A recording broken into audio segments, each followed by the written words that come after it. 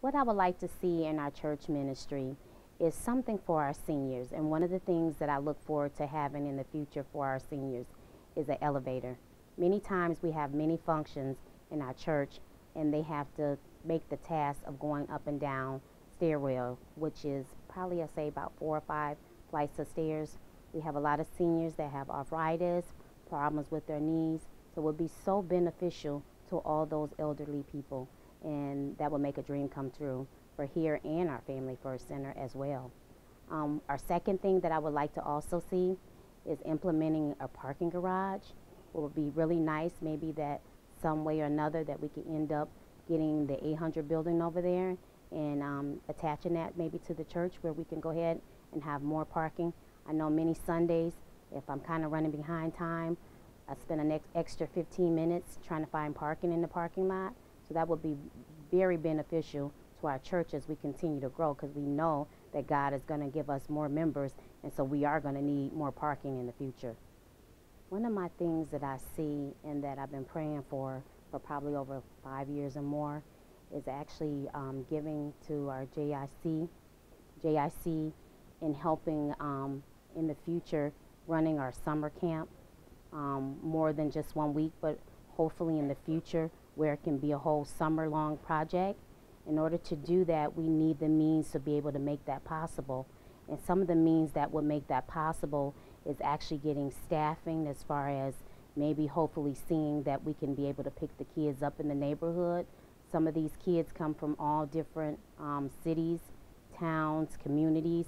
So if we can provide transportation to get them here, maybe transportation to get them back home, bus drivers. We also would need more staffing. If we can staff our teachers, give them a stipend to actually pay them, where a lot of times most of our people are volunteer. So if there was any means where we can get the money to fund it, where we can actually pay personnel to come in and help this camp run effectively, from our kitchen staff, where we can be able to get the means to provide food for them throughout the whole summer months. Also, like I said, getting teachers, getting classroom helpers, getting programs in here as far as different sporting things that we can do for them, taking them swimming, different things like that. But the only way we can do that effectively is having the resources. And the resources can come within our church members' donations, within the means to help us make this a goal that we see for our future and our future children. Because these are the next people that's going to be a part of our next generation as lawyers, teachers, and different things that give back to our church. And so we need to produce that seed to make that happen. Many times over the summer, our kids are latchkey kids with nothing to do because either a parent don't have the means to afford it. And I'm not for sure if you ever checked or had any children, neighbors and stuff.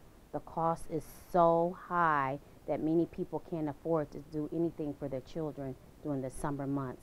So that is my goal and my vision.